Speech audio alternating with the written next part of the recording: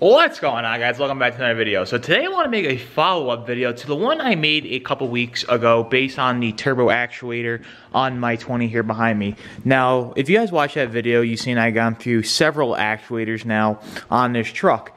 And after talking to some people, I found out some more information about it, and I want to go over it some more because basically it's stuff I just figured out about.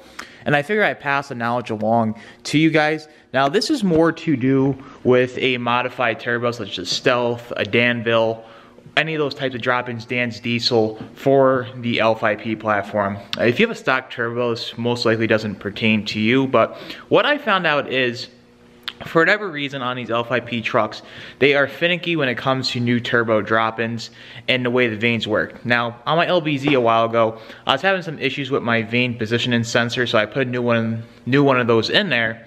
And with those, people say, oh, you have to relearn the vanes, and some people say you don't. With that, I put it in, I just drove and it relearned the vanes fine. Technically, the same thing should go with the L5P platform. I guess that's not the case. Now, I talked to Duramax Tuner, which is the ones that sold me my Stealth Turbo, and they said the same thing. You don't need to do a vane relearn, you know, just drop it in there and the vanes will relearn on their own. Come to find out, for whatever reason, these turbos, anything aftermarket, I guess it's just causing the vanes not to relearn the way they should. And I guess the truck is going to drive a lot better after you do a vane relearn procedure on them. So basically that's what I'm going to do today, is try to go ahead here with my Pt.2, hook it up. Now, GM came out with a whole new software platform. Basically, you used to be able to just go on AC Delcos, log in. Now they came out with TechLine Connect, so we're gonna try to hook up to that today. Run through the vane relearn procedure, and see if we can get the vanes to relearn. Hopefully, make my truck not sound like a fixed vane anymore. Make my turbo run the way it should, and also get the messages off my dash. I'm hoping that's gonna be the issue to my problem, because like I said, I really hope it's not another actuator. I'm gonna try to do the relearn procedure, but if that doesn't do it, I'm just gonna go ahead, swap a new actuator in. I have a couple new ones sitting over here off my old turbo, somewhere over here, I forget where I have them. I gotta pull it off my old turbo, but I do have one, but I figured it's worth a shot in the dark. Let's try to hook up, try to relearn and see if that makes it go off. But if not, I'll just throw the new actuator on there. So without further ado, let's try to hop into this and try to reset these vanes. All right, so I'm gonna go ahead here quick and pop the hood. I did not get my piping kit on yet for the truck, just because I've been waiting to, get this actuator thing situated. Sometimes it's a pain in the butt to get this out. Sometimes there's not enough room back in there, and a lot of times it's easier to pull the turbo. So I just want to make sure that was all good before I have to put the piping in here. Go ahead and get everything dented up. By pulling it in and out 50 times, I'm all about doing it once and done. So what I'm going to do real quick is just unplug the actuator and plug it back in. Just make sure the connection is not corroded or anything. It should be, 100% good, because I don't drive my truck in the winter, and basically, as you can see under my hood, it looks brand new under here. So I'm going to go ahead real quick, get that pulled out, unplug and plug in all my NOx sensors. Right now, I still haven't put in the NOx plugs for my truck. Basically, when I first got it for the 2020s, there wasn't NOx plugs out yet, and I just left all the factory sensors in place. And basically, for 20,000 miles, I haven't had a single issue.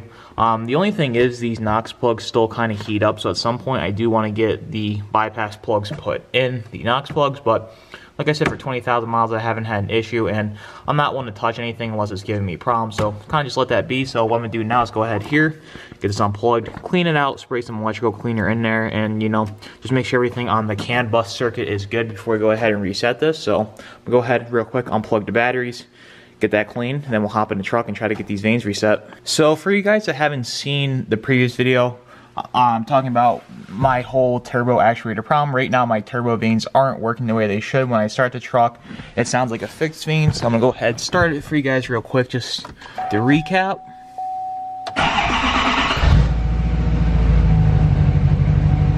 As you can hear how deep my truck is, it comes up engine power reduced and service emission systems on my dash with the check engine light. So I took the sensor out under the hood for the turbo. I cleaned it, put it back in, hooked the batteries back up, and same thing on the dash. So go ahead right now, hook the tool up and try to get this thing reset. So just being my luck, I've had this tool now, this Pt.2 GM tool, for about 2 years, I would say. The only time I really used this thing was when I first got my truck and I was messing around with the immobilizer. That's really the only time I use that tool for my truck. And of course, now I go to hook it up and it's not communicating with my truck for whatever reason.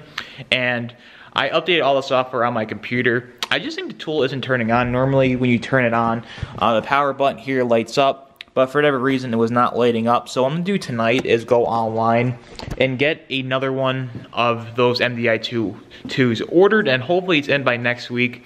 And we go ahead here and I can show you guys the exact procedure on how to reset that. And hopefully I can get that reset. And if everything works out, we'll probably make a short little clip. I'll throw it in a video of me getting the piping kit installed. I'll do that all at once. Like I said, I didn't know if I would have to pull the turbo back out or if it's a bigger issue with the turbo because it's really getting annoying and I just want to get it situated. So basically next week what we're going to do is try to get hooked up, get that reset, and hopefully we do, so I get the piping kit on and get all the stuff under the hood straightened out. So as of right now, I'm just waiting on a couple miscellaneous other parts for the truck to come in, and hopefully I can get cranking on it and get the final few things I've been waiting on for it done here shortly within the next couple weeks. Still got to get the cab lights out and third brake light, so a lot of stuff coming up that, you know, I got caught up with other things. So kind of just want to get that done just so I can drive my truck in the spring and be done with it and enjoy it. So that's basically about it for this video. If you guys are new here, be sure to subscribe. If you like this video, be sure to leave it a big thumbs up. Be sure to stay tuned for next week so we get everything finished up on the truck. But until next time, I'll see you guys in the next one. Take care. Stop this conversation.